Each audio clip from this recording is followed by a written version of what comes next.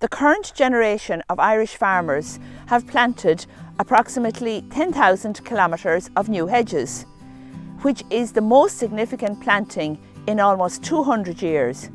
John Feehan will tell us about the history of Irish hedges. Before the 17th century, Catherine, it was a very different kind of farming over most of Ireland, and there was a very different kind of landscape to go along with that. It was much more open, unenclosed, and animals had much greater freedom to roam. During the growing season, wherever possible, they'd be taken up into higher ground away from where the arable land was and so on. But you didn't have our present pattern of permanent small hedges enclosing small fields in most of the farmed landscape. You did have permanent fences in the landscape before the 17th century, but the permanent fences were substantial bank and ditch features, and they tended to be mainly around property boundaries or territorial boundaries.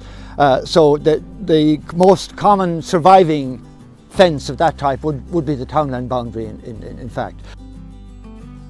This was the case basically until the arrival of the agricultural revolution, when the farm was divided or parcelled out, you might say, into small enclosed fields, because there was much more control over breeding and the development of varieties, etc., etc. So you needed to enclose your crops, exclude animals, and so on.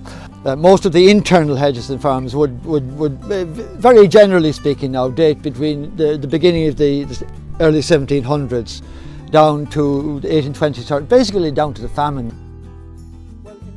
In the early years particularly, it was achieved largely in responses to several acts of Parliament, which compelled landowners to plant so many yards of hawthorn every year, or of other suitable species